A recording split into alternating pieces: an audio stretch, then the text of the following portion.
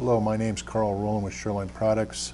We're doing this video to show you how to remove your ball screw and your ball screw assembly from your mill if you should happen to have an older style ball screw that has the taper fit to the coupler with a preload nut. We have a new design. We've had two of these that have broken, so we changed the design to something that's much more rigid, guaranteed not to break. So this video goes over how to remove the components you need to, so you don't have to send your entire mill in. Once these components are removed and you send them back to us, we will modify your existing lead screw, put in the new preload nut components, reassemble the entire unit, and send it back to you for assembly. So this is the Z-axis, and basically you just have to remove two key components. One of the two 1032 screws right here, and the other one is going to be the two 1032 screws right here. Once they're removed, the entire assembly should come right out. You don't need to remove your saddle, your headstock, anything else. This is just for your ball screw removal. So this guy here.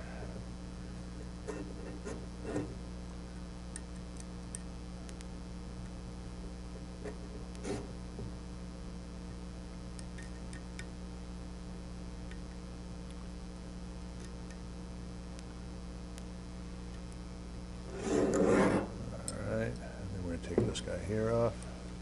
So you have two, these are 832s. 1032s there, these are 832s, just a little smaller.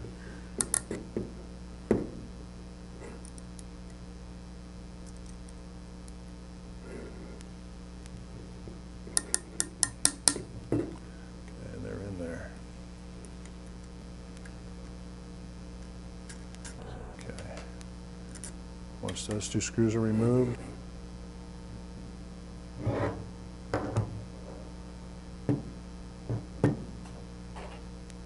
these two screws are removed.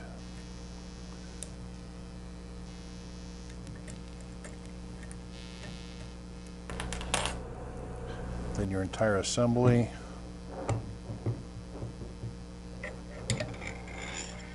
We'll just pull straight out.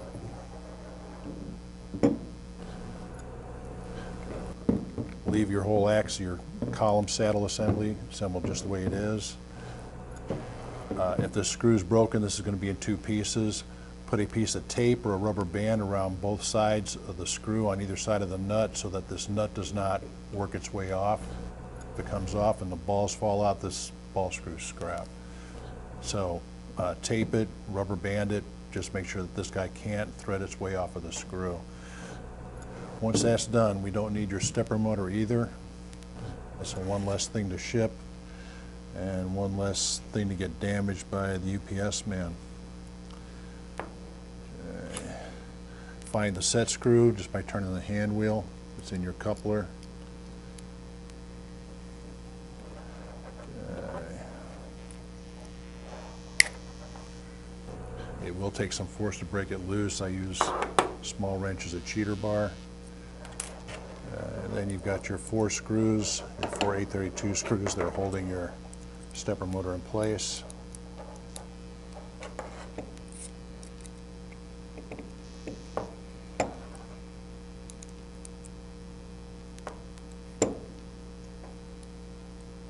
All right.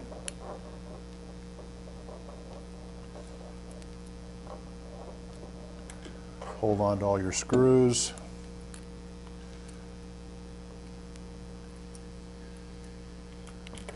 And your stepper motor should come right out. So this is your Z-axis unit that you'll be shipping back to us. Once you've got the rubber bands on either side of the ball nut, this gets wrapped in bubble wrap or something equivalent to that and placed in a box so that it won't get all dinged, bent, or damaged. This is our XY axis for your mill. The column has been removed. You don't need to remove yours. You can, it's not necessary. The Y-axis accordion cover has been removed from this. This is going to be the same way as the Z-axis, where we're just going to remove the two screws here, the three screws that hold the mount in place, and we're just going to remove the entire Y-axis. So again, you just break the two 1032s loose.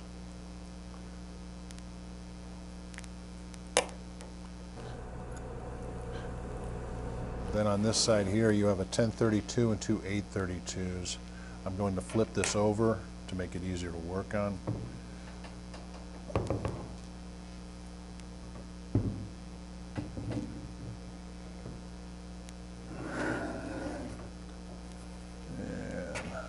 One 1032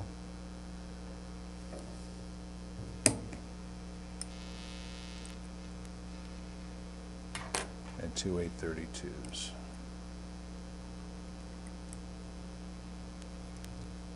And while it's upside down, I'm going to take these all the way out.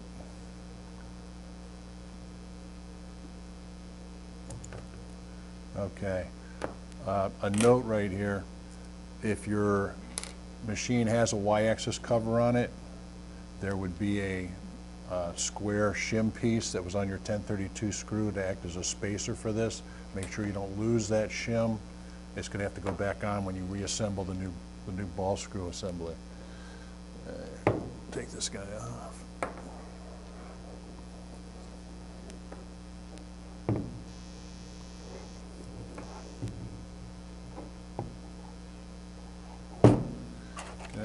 I'm going to remove these guys.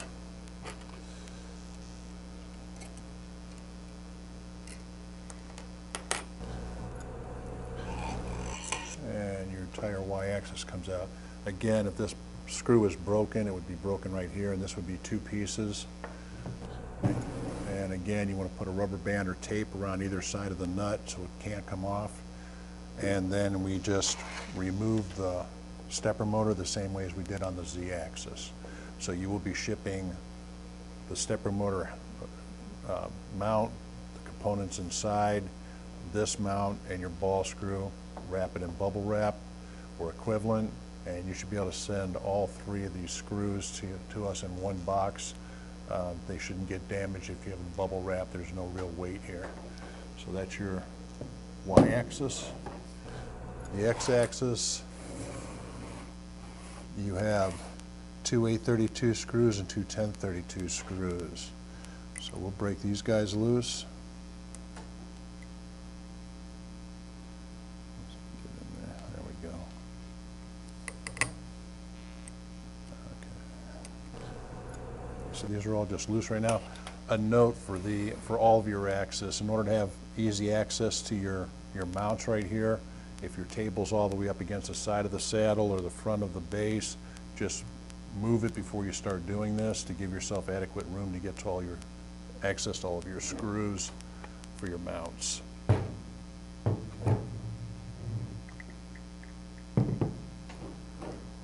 right. Then we got the two 1032s right here.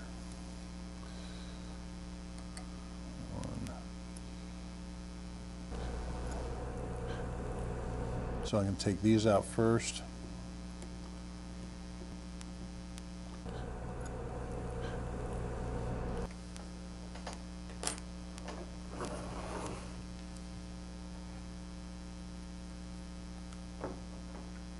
And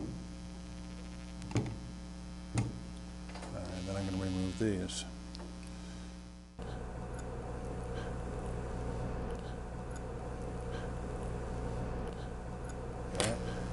I'm holding this so it doesn't just fall down when the screw comes out. Once the screw is disconnected, the entire assembly comes out. And again, I would spin your ball nut up to about the midway point, taper rubber bands on either side so it doesn't come out. Then we would remove this stepper motor also like we did on the Z-axis. And again, you're just sending your ball screw and this whole assembly right here. So that's 3 screws all in one box. Send them back. We will modify your screws, put the new design couplers in there, reassemble it, make sure it's all good, send it back. And the next video will show you how to reassemble your 3 ball screws into your machine. Thank you.